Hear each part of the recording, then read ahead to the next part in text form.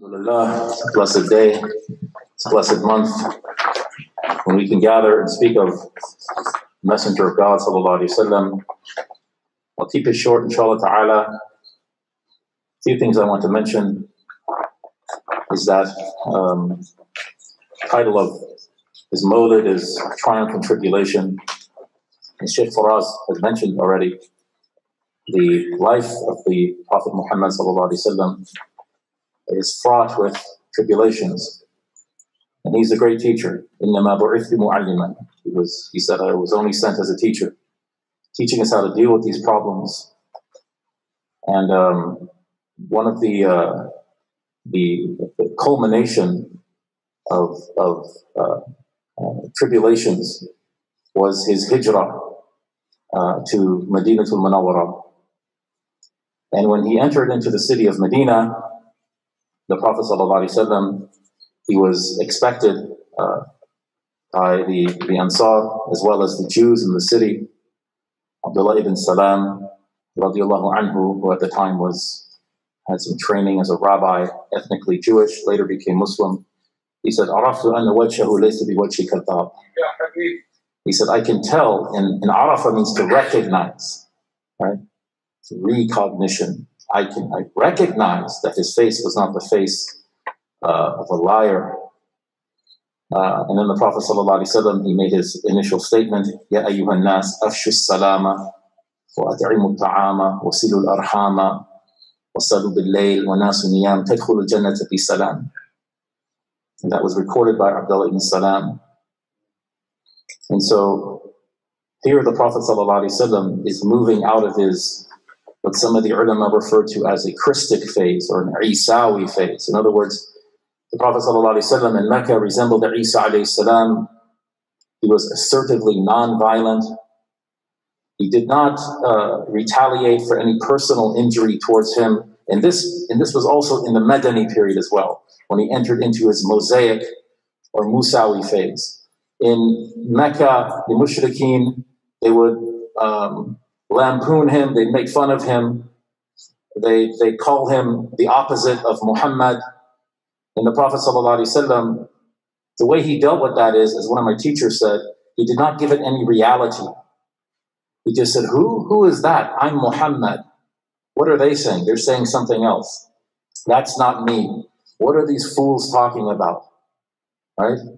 And there were people in Madinatul Munawwara that there were mushrikeen in Medina. They later became munafiqeen after the Battle of Badr.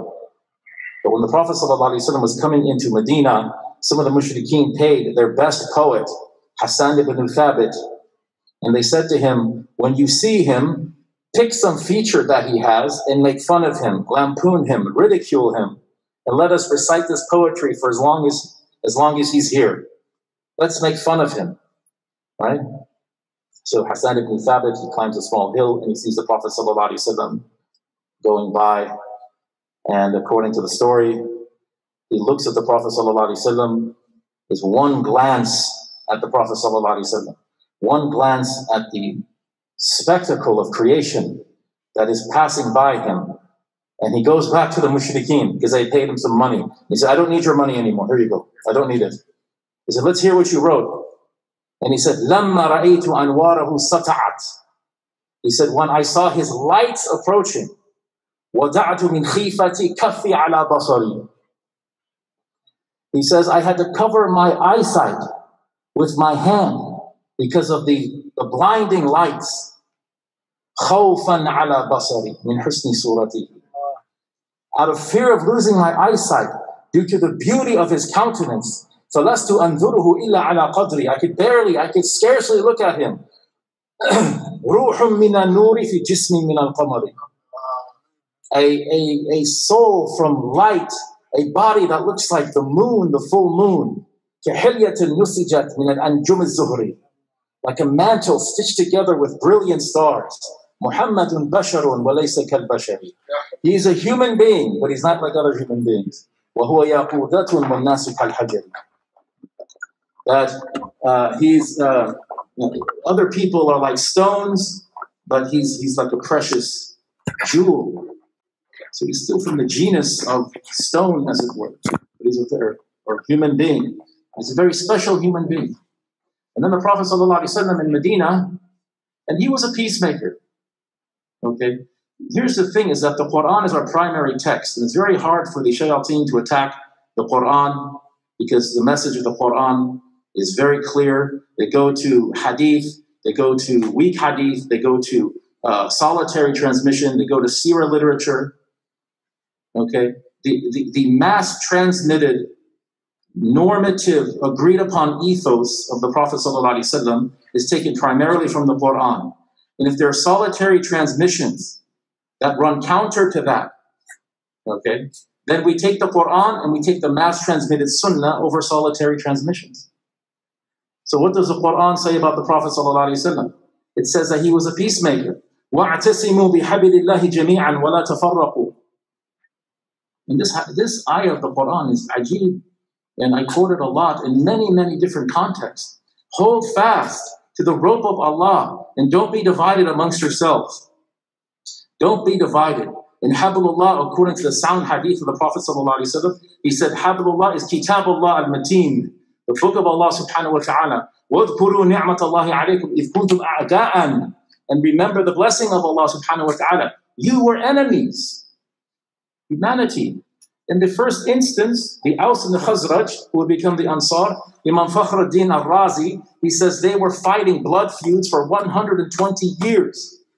And he says, إِلَىٰ أَنْ أَطْفَأُ اللَّهُ ذَلِكَ بِالْإِسْلَامِ, until Allah subhanahu wa ta'ala extinguished that with Islam. فَأَلَّفَ بَيْنَ قُلُوبِكُمْ فَأَصْبَحْتُمْ بِنِعْمَتِهِ إِخْوَانًا وَكُنْتُمْ عَلَى شَفَا حُفْرَةٍ مِّنَ النَّارِ فَأَنْقَذَكُم مِّنْهَا. And Allah subhanahu wa ta'ala, He made ta'leef. He brought your hearts together, united your hearts by means of His ni'mah. Imam al-Baydawi, he says, أَلَّفَ بَيْنَهُمْ بِرَسُولِهِ صَلَّى اللَّهُ عَلَيْهِ وَآلِهِ وَسَلَّمَ.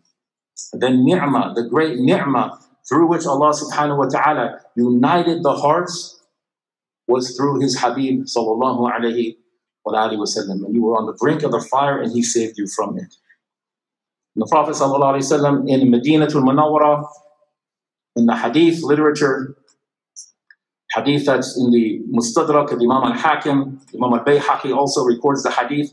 He performed his own aqiqah in Medina. And Imam Suyuti says in his fatwa, that this was to celebrate his Mawlid. The Prophet ﷺ celebrated his Mawlid. This is the opinion of Jalaluddin al-Suyuti, who was a great, great scholar. Right? In the Sahihain, why are you fasting? We know the hadith. ذَاكَ يَوْمُ وُلِدْتُ فِيهِ وَأُنزِلَ عَلَيَّ. This is the day in which I was born, and the day in which the Quran was revealed to me.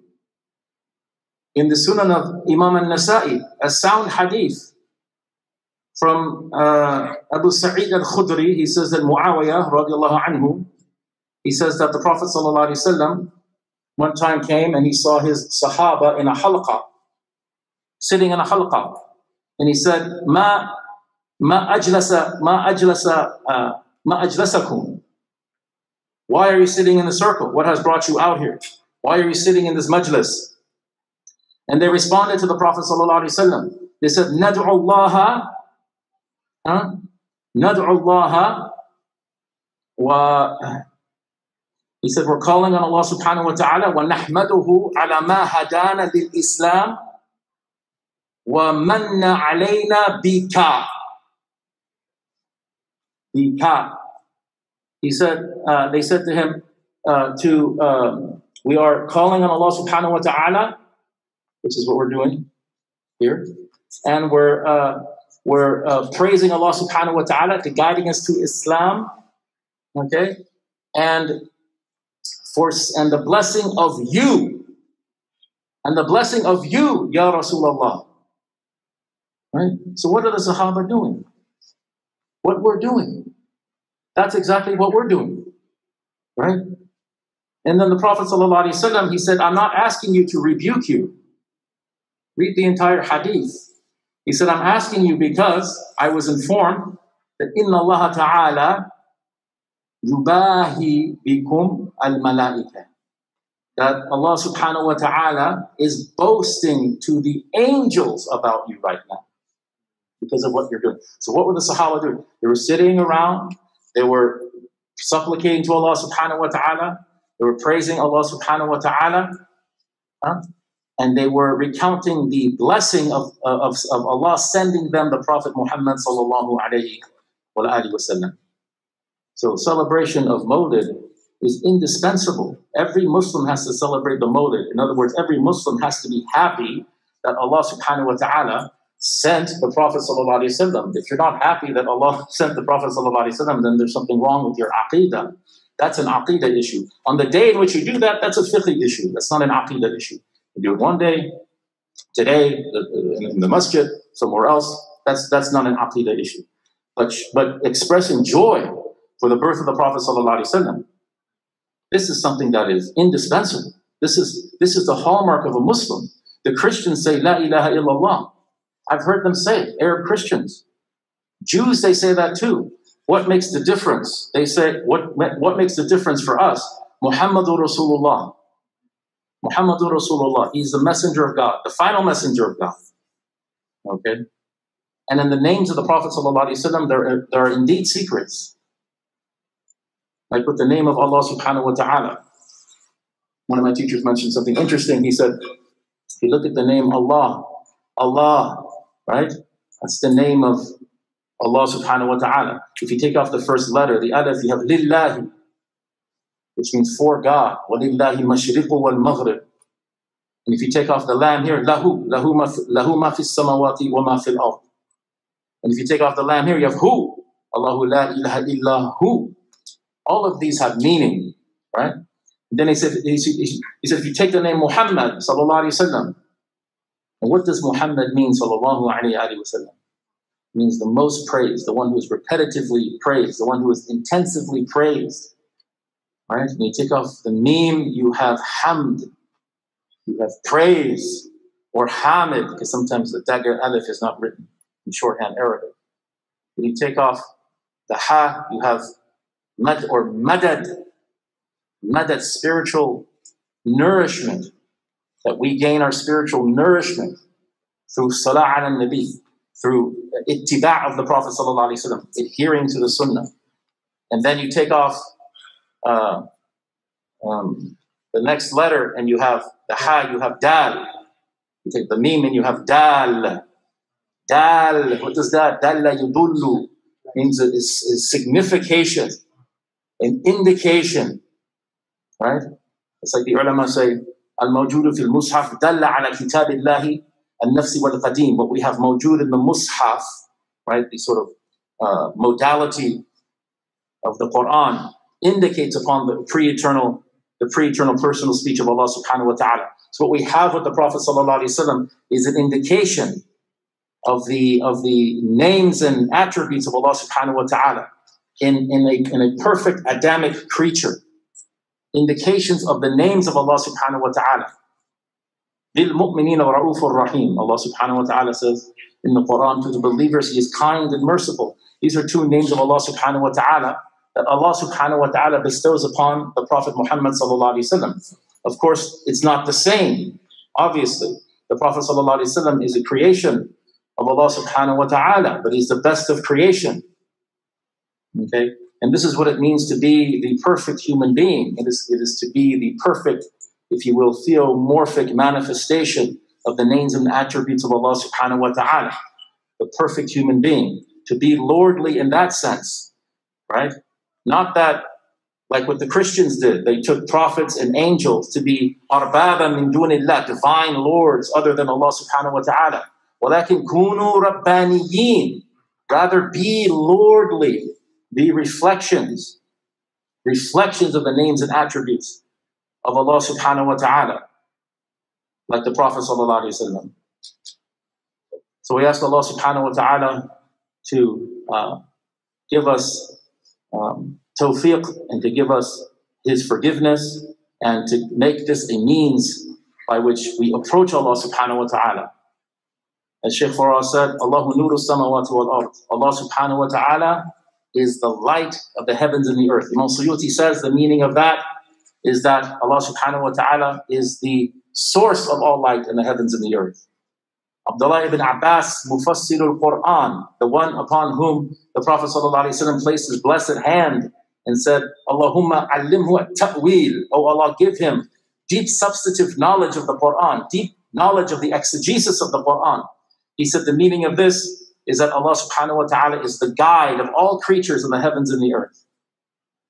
And then مَثَلُ نُورِهِ كَمِشْكَاتٍ فِيهَا مِصْبَاحٌ. There's an incredible, the Quran is an ocean of meaning. And everything you'll find in the Quran. Like one of my teachers said that. He said there was an Orientalist who attended a dars, and the sheikh, he said everything is in the Quran. Everything you need to know is in the Quran. And the Orientalist said, "You really believe that?" And he said, "Na'am." He said, "Yes, of course." And the Orientalist, he said, "Okay, if you have a sack of wheat, how many loaves of bread can you make from it? Is that in the Quran?" And the sheikh said, "Yes." He said, "It is?" "Yes." "Where is it?" فَاسْأَلُوا أَهْلِ الذِّكْرِ إِن كُنتُمْ لَا تَعْلَمُونَ. And the baker was in the class. He said, "Baker, how many loaves of bread can I make with one sack of wheat?" He said, "About 15 to 20. He said, "There you go." Everything you need to know is in the Quran. Not necessarily everything in its minute details, but the methodology is there. Right?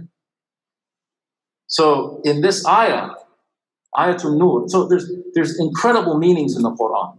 Imam Jafar as-Sadiq, he said that the Quran has 4 levels of meaning: the expression, the illusions, the subtleties, the realities. And these are known by like the awam, and then you have the ulama, then you have the anbiya, then you have meanings of the Quran, significations, ma'ani of the Quran that are only known by Allah subhanahu wa ta'ala. It's something that Abdullah ibn Abbas, he mentions. مَثَلُ نُورِهِ كَمِشْكَاتٍ فِيهَا مِصْبَاحٌ. Now we have the similitude, the parable of his light, a light that Allah owns. Ibn Abbas says it is mentioned that this is a reference to the light of the Prophet Muhammad sallallahu alayhi wa sallam. And the entire parable is a eulogy, a praising of the Prophet Muhammad sallallahu alayhi wa sallam. So we need to engage in the Kitabullah. We need to engage in the Sunnah, the mass transmitted Sunnah of the Prophet sallallahu alaihi wasallam. Okay, and knowledge is something that, we're running out of time, but if you get down to the end of the Ayatul Nur, Nurun ala Nur, Fakhruddin al-Razi and others, they say what that means is naqal and aql. Right? The aql, the intellect, the conscience. The word conscience is a Latin word, conscience, with knowledge. Your fitra, that you're born with certain truths that you know that are innate, that are natural. When that interacts with the naql, the wahi, right? This produces illumination of the heart, just as oil, which is the zayt, which is internal to the lamp, the misbah, and nar, the fire, which is external to it. When they interact, it illuminates the lamp. Naqal and aqal. This is our methodology. This is how we engage with the world. Right? So may Allah subhanahu wa ta'ala bless all of us. May Allah subhanahu wa ta'ala accept our deeds. May Allah subhanahu wa ta'ala forgive our misdeeds and raise our ranks and give us Jannah and give us the companionship of the Prophet Muhammad sallallahu alayhi wa sallam. Wassalamu alaikum wa rahmatullahi wa barakatuh.